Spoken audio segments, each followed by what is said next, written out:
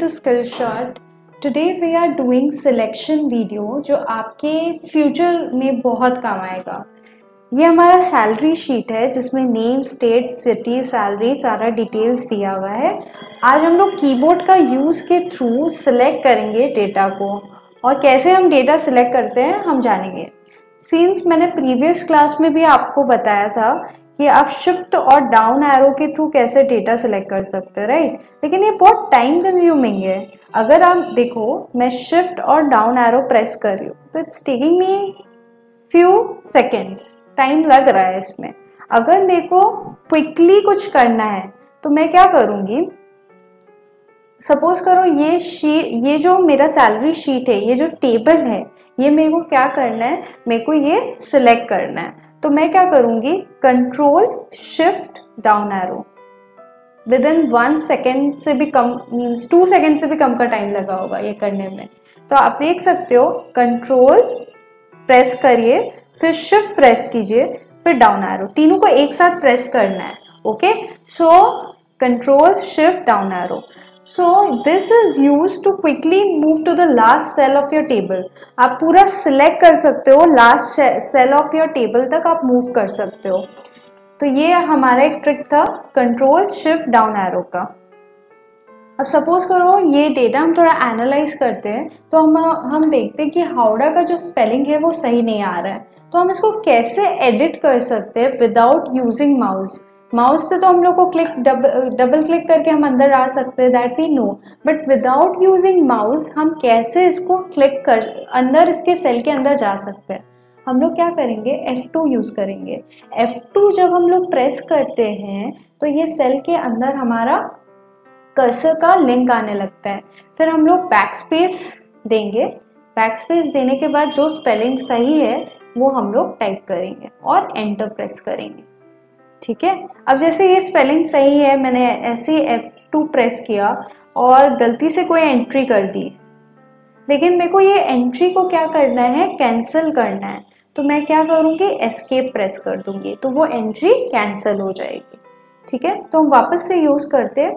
जैसे सपोज करो मैंने यहाँ पर स्पेलिंग करेक्ट किया था, तो मैंने F2 प्रेस किया, जिससे क्या हुआ, हमारा जो सेल के अंदर कर्सर चला गया।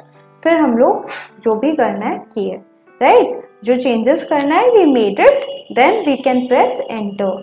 अब इसमें हम लोग क्या कर सकते हैं, फिर हम लोग अगर F2 कहीं भी यूज़ कर रहे, गलती से भी अगर हम लोग एंट्री कर रहे हैं, तो हम लोग एस्केप दे के उसको कैंसिल कर सकते हैं। तो हमने क्या क्या यूज़ सीखा, अभी हमने सीखा F2 और एस्केप का यूज़, और हम लोग कंट्रोल शिफ्ट डाउन एरो से सिलेक्ट कर सकते हैं पूरे टेबल को, ये भी हमने सीखा। अब हम सीखते हैं टैब। आप एरो की भी यूज कर सकते हो और टैब भी यूज कर सकते हो। अभी मैं टैब यूज कर रही हूँ। टैब हमारा क्या करेगा, हमारा टैब जो है वो move 1 cell to the right. आप यहाँ देख सकते हो वो एक सेल राइट में जाएगा। अभी मैं टैब यूज कर रही हूँ, बैक्स, अगर हम टैब यूज करेंगे तो ये एक सेल राइट में जाएगा। ठीक है, ओके, तो we have used F2, tab, escape, control, shift, down, arrow. Now we will use another trick. अगर आपको सपोज करो लास्ट में जाना है तो कंट्रोल डाउन एरो आप यूज कर सकते हो। तो आप कहाँ जा रहे हो, लास्ट जो पॉपुलेटेड सेल है टेबल का उसमें चले गए आप। अब कंट्रोल वापस से अगर आप डाउन एरो यूज करोगे तो एकदम नीचे आप चले जाओगे, और कंट्रोल अप एरो यूज करोगे तो फिर आपका जो फर्स्ट जो पॉपुलेटेड आएगा, मतलब लास्ट सेक्शन जो आ रहा है उसमें आप चले जाओगे। सी, control down arrow, I am pressing it here. अगर सपोज करो मैं कंट्रोल राइट एरो प्रेस करती हूँ तो एकदम सैलरी जो मेरा टेबल है उसके लास्ट में मैं चली गई। फिर कंट्रोल डाउन एरो प्रेस कर रही हूँ तो ऐसे रिवॉल्व हो रहा है। फिर कंट्रोल लेफ्ट एरो प्रेस कर रही हूँ, फिर अप एरो। तो यू कैन सी कि ये जो टेबल है इसमें हम मूव कर पा रहे हैं easily.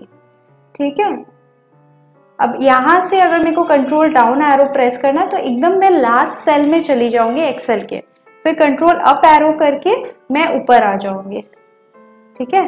Control up arrow and down arrow we can use. अगर हमको लास्ट सेल यहाँ से जाना है राइट हैंड साइड से, तो कंट्रोल राइट एरो मैं यूज कर सकती हूँ।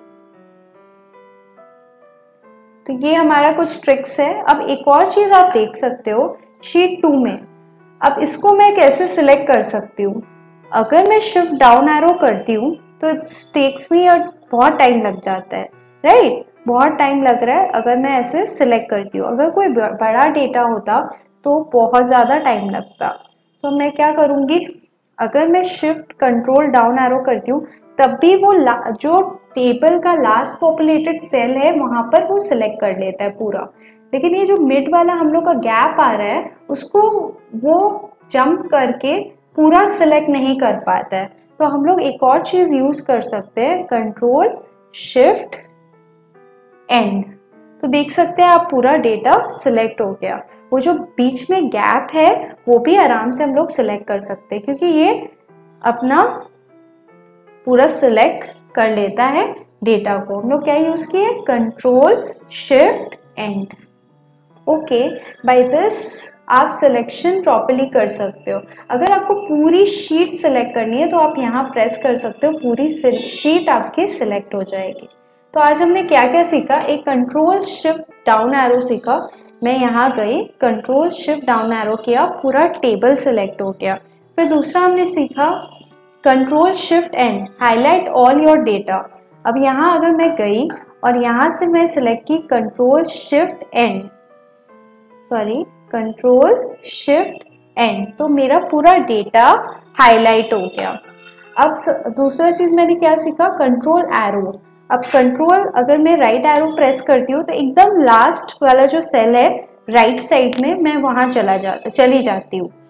फिर कंट्रोल लेफ्ट एरो, तो यहाँ मैं सेल में आ जाती हूँ। डाउन एरो एकदम लास्ट सेल में मैं चले जाती हूँ।